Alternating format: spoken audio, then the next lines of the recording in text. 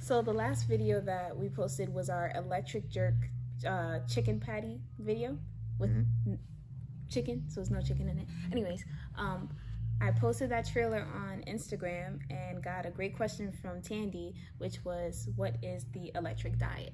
So that inspired us to make this video so we can give more information on the diet and how it affects us and why we're doing it.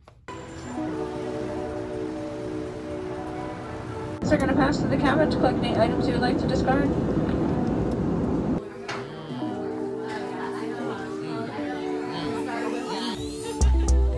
Found myself inside all this tension, a feeling I never was expecting. I don't see the pros, don't know the cons, forget the whys. Do you know why?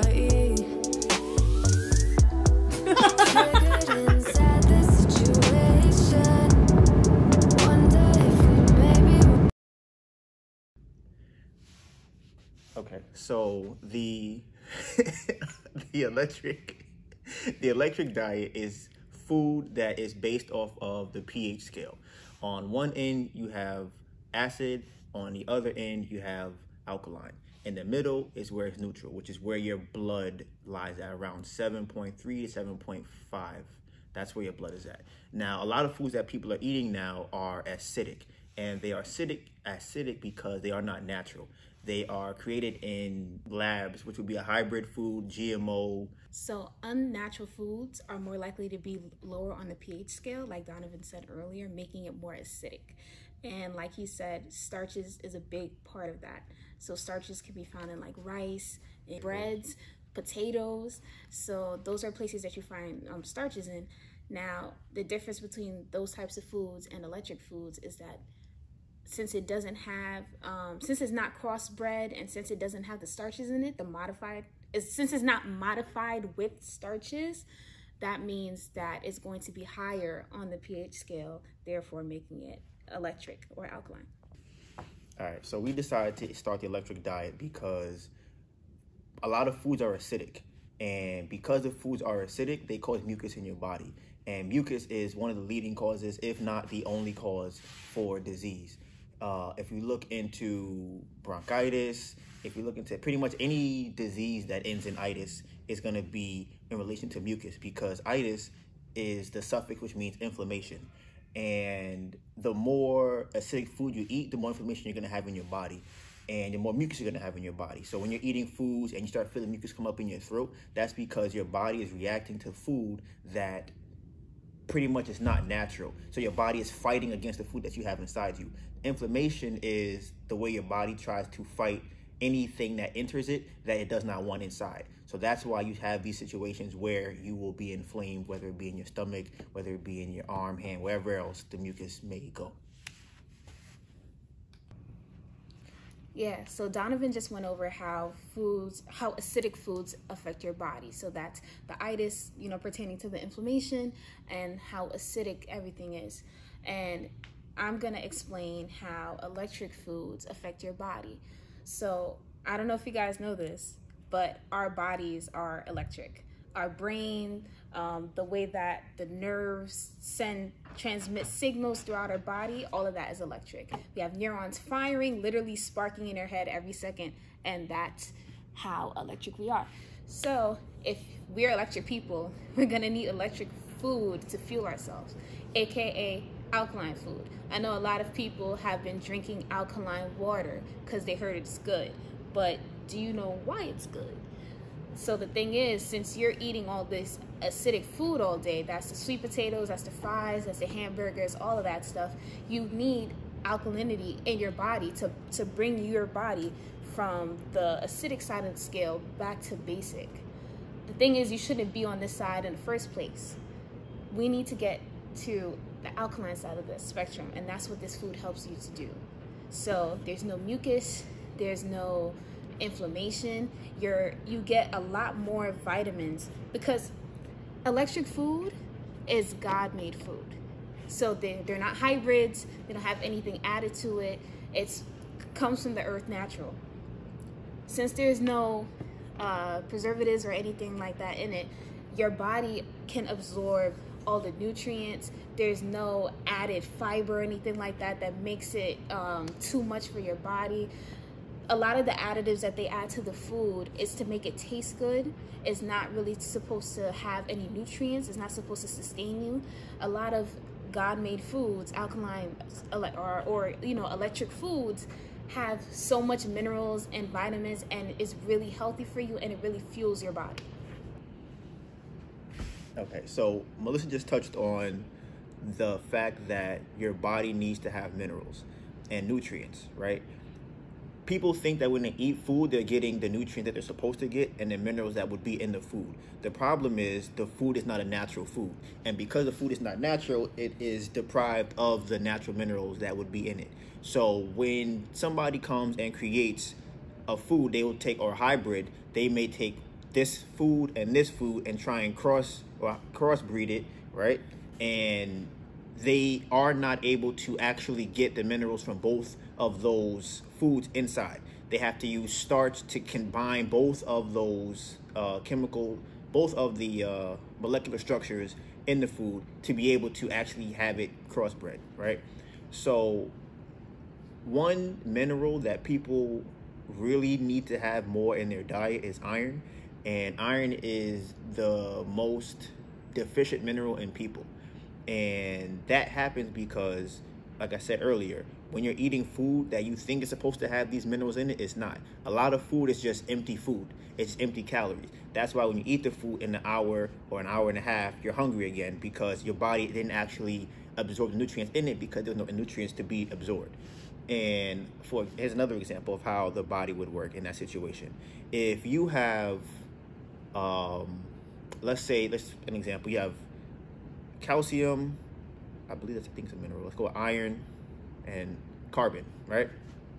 So if you're eating food that's supposed to be a complete molecular structure and it's not, you're going to be deficient in one of the minerals that you need. And if you're constantly eating food over and over again that does not have minerals in it, so what have you experienced from your electric diet since you changed? All right, so since I started with the electric diet, it's actually funny because we really started on this very gradually. It wasn't like we just hopped into it and was just fully in it. Yeah, we're trans dieting right now. Trans. You ain't shit. Anyways, so we started off very small, and then eventually it became all of our main meals were alkaline foods. So I noticed, when we first met, I used to sleep in till 2 p.m. every day. Yes. Like, I would not wake up before 1, 2 p.m., at all. Sometimes 3. Yeah, it was not happening. And then I'd go to work. At that time, I wasn't taking a lot of caffeine because I was working at Starbucks, and a lot of sugars too, and a lot of everything. I was eating everything in the Starbucks. Mm-hmm. And when I was doing that, once we started this diet, I started to transition off of doing that. I cut out the caffeine. I cut out the alcohol for a good while. I cut out the pastries and only ate the food that I made. So what I felt different was that I had more energy. I was able to wake up earlier and not feel like I was dying. I have an iron deficiency, and I don't feel as nauseous. I don't feel like I'm gonna pass out in the middle of the street or anything like that. I remember I used to go to concerts and I couldn't stand up for the whole concert. Like, my friend would have to kind of stand over me. I would have to sit down on the floor in the middle of Frank Ocean performing, and my friend had to make sure people wouldn't trample me. And I don't have those problems anymore. So that's something that I felt really stood out to me. And my periods became shorter. How short? Wait, how long was it before? My periods used to be damn near a week. It was 6 to 7 days because that bitch ain't want to leave. But now my periods it's 3 days. It'd be 3-4 days. But I attribute that not only to the alkaline food, but I also feel like I changed to organic pads too during this whole transition. Yeah. So so since I made both of those changes, I noticed a huge difference. Oh, and I lost weight. really fast too. I think I lost maybe 10 pounds. I went from 150, 160 to like 140, and I've kind of been around that 140 weight up until now. So Are you fatter now? I feel fatter now. I feel like I should have a six-pack. I've been working out for every day for like 3 weeks. No, 2 weeks. 2 weeks. But I feel like I want my six-pack and I want it now. What differences did you notice, babe? So with me, with the alkaline diet, I also lost weight, and it was kind of interesting because I was never big like that. It was just, let me see how can I put it. He had more weight in his face. I forgot about that. So I believe that my face it wasn't more weight necessarily. I think it was just swollen from all the inflammation of all the food I was eating. So now, since I've been off the diet, I can actually tell when my face is becoming inflamed if I eat something that's not alkaline or electric, right? So another thing I noticed is I don't really break out like that. If I break out now, it's a different kind of, it's very, very, very, very small, and it's usually not attributed to food. That's because I might have to change my pillowcase. Feel me? So I should probably do that more often. I think that's something I should probably do more often. And I feel that's usually that's the kind of breakout I have on my face. And if I eat food that's not electric, I can instantly tell that I have a pimple from that. So my breakouts are not what they used to be. My face is not as swollen. I leaned out a lot when I first started the diet. I haven't been in the gym as much as I used to be, but when I was going to the gym or playing basketball, I was very lean. You could see like all of my muscles. It was like you could see my six pack, my everything. You could see it because the fat was gone. Another thing about the acidic food is it causes fat because of all the extra glucose in the fat. The extra glucose causes the fat, and the glucose is in the food that they're, giving you to eat. I noticed I have way more energy, and it's kind of crazy because I guess I've noticed it, but having this conversation right now really made me understand because I have so much energy throughout the day that I forgot where before I would be tired all the time. Now I don't get tired until I pretty much come 12:50 a.m. 12:50 a.m. until I come home. Then that's when I wake up at like 7:30, and I'm able to go the whole day without being tired up until actually 12:58 a.m. It's usually when my body taps me out and tells me, okay, it's time to go to bed. Let's see. No constipation. I was constipated before, but my bowels move very easily without having any problems. What other things have I noticed? Oh, the fullness effect. Yeah. Okay. In terms of what? So basically, what? Oh yes. Okay. So basically, one of the first things that we realized when we started eating alkaline foods, literally like one of the first things was that we would eat the food that I'd make, and we would we keep eating, right? And when you eat and when you eating good, you get full, like that full feeling, like you can't, like you're bloated, you can't eat no more, and you get tired and sleepy. Yeah. We didn't experience that anymore. It was more so like, damn, I feel like I want to keep eating this, but I think there's no more room. But you don't feel full. Like you don't feel like you're gonna like knock out and just sleep for the rest of the night. So that was one of the main. That was one of the first noticeable things that we saw after eating the food. Yeah, so I definitely remember. I forgot now, I haven't been doing it so long. If I would eat food and I'd instantly be tired. I would eat food that was not electric food. I would eat it and be like, I feel like going to bed. I would take a nap. Obviously, we call it the itis. And I don't get that anymore. I can eat food, and I eat the food, and I feel like, all right, I can just keep going. The food gives me energy to keep going throughout the day, as opposed to eat it and I feel like, all right, let me take a seat now. Let me, relax and sit down and chill. I don't really feel like doing that. I feel like I have a lot more energy after I eat the food. It was something else I was going to say too. So it's the food, going to sleep. Oh, the other thing I was talking about earlier with the food not being nutritious, right? With non-alkaline electric food being nutritious. Your body, right now or before when I was eating to fill my stomach. I wasn't eating to actually feed my body nutrition. So I thought because my stomach was full that my body had what it needed. But that's not really what was happening. I was just making the cramping of my stomach go away. So once my body processed whatever that was, it's like, okay, I didn't get the nutrients I'm supposed to get. I'm hungry again. Like, you didn't give me what I needed. You made the stomach pain go away, but now you didn't feed me the minerals that I need to keep going. And I realized that once I eat food now, like I said, I don't feel like I need to eat again right away. I don't feel like I didn't eat food. I'm like, okay, I feel good. Like, I feel like I had food that my body needed and I'm good to go. So I think that's something else that I noticed eating the food on electric diet.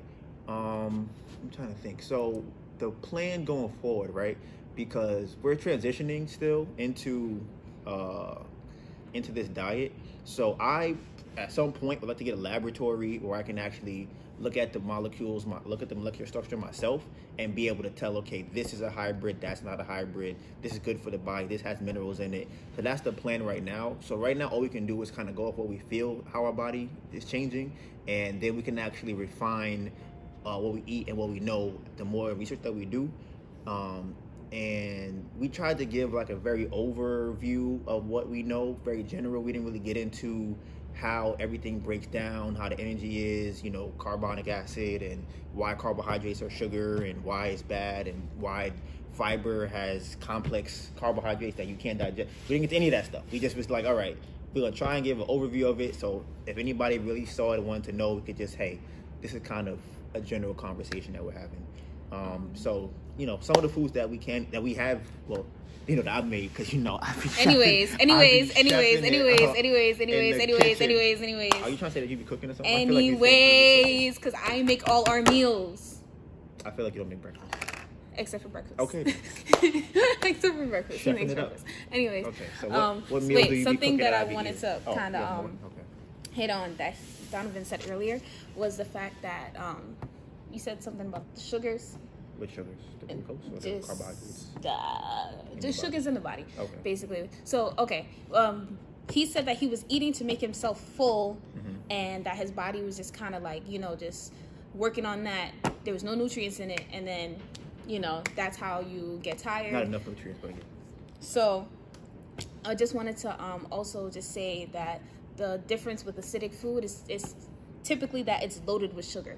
The vegetables, so that's like carrots, broccoli, all of that stuff is loaded, beets loaded with sugar.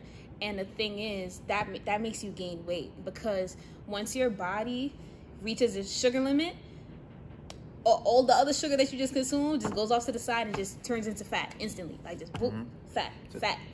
That little stomach that you have left there, that little side cellulite that some people have, it comes from that. If you're wondering why you have all this fat around your body, it's literally that. It's no other explanation other than that. And then the thing is, so sugar isn't a bad thing.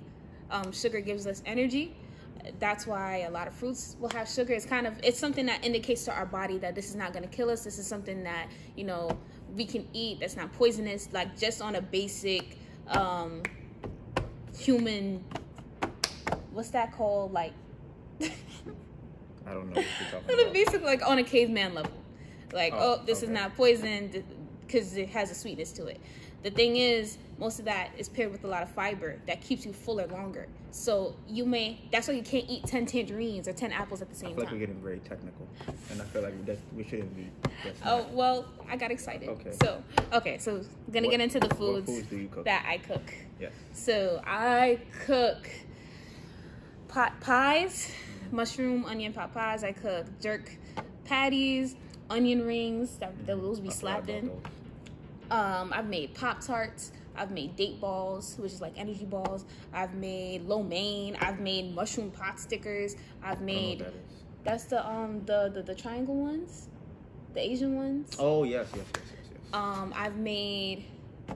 I said lo mein. Oh, we be busting out some quinoa, fried mushrooms, which is like fried chicken. Sweet potato, which is really like butternut squash, mashed butternut squash. Mac and cheese with no dairy. Like all of the things that I'm naming. I be making pizza. And burgers. Anything else we forgot? I think that's pretty much it. Oh, waffles and pancakes. And spaghetti and meatballs. Belgian waffles, yeah.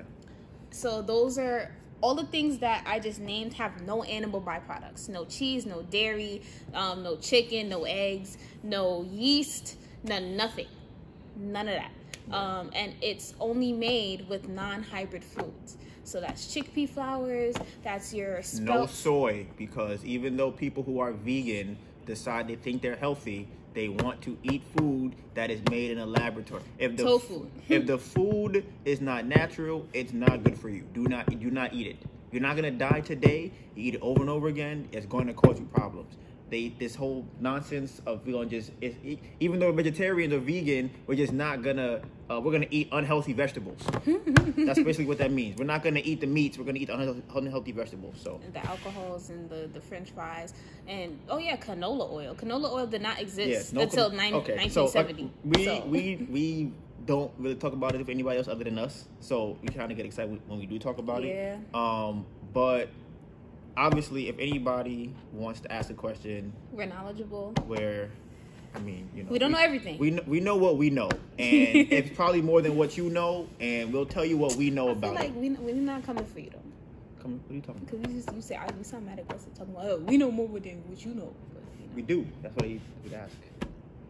So we know more than if you're watching it, you probably don't know much as we do. So, hey, even if you may know something that we don't know. So I'll let the converse talk about it, because I'm trying to get to be as healthy as possible. That's just my goal. I'm trying to be healthy. So, and I like to give information. So if anybody wants to know anything, ask any questions, we are happy. I was studying all day, 12 hours all day yesterday. It was like a midterm. Yeah, doing so much, just like writing with paper and my phone, just on the technical level of it. Just in case anybody wants to know. But of course, you guys can find us at Melissa X Donovan. That's my Instagram. His Instagram is Donovan X Melissa. It's probably in the description box as well if you want to forward your questions there. You're lucky, because I'm about to be like, I feel like you're yelling. But you're not. So, okay. That makes sense. Okay. That was fine. So, yeah, that's where you can send any questions you have to our DMs. If you don't want to leave a comment, you feel like it's too loud or whatever, we'll always answer. So, that was fun. I had fun. That was cool.